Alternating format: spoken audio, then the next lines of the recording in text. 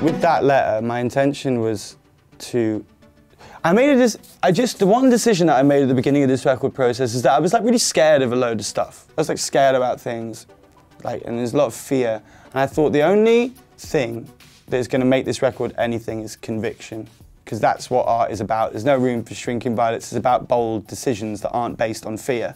So that's why I named the album that before I'd even written it, that ridiculously long title. I was like, it was because it was a decision, something that I decided and I was going to stick to. And that kind of became the ethos of the record. It was about showing that we care and that we're not part of the world that maybe we exist in, really. We stand alone, kind of.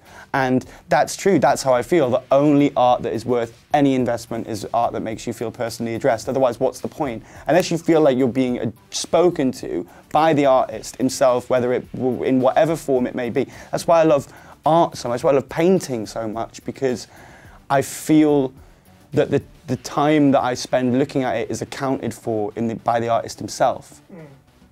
And I love that, and I feel that and it's hard not to come across pretentious when you call yourself an artist or put out some kind of manifesto, but I'm really, really inspired by, I'm not inspired by, but I'm obsessed with, the Dada movement and the Situationists and all that kind of thing and all those, and, people like Rothko's my hero, because he says the only thing that he's interested in is kind of expressing the most fundamental human emotions.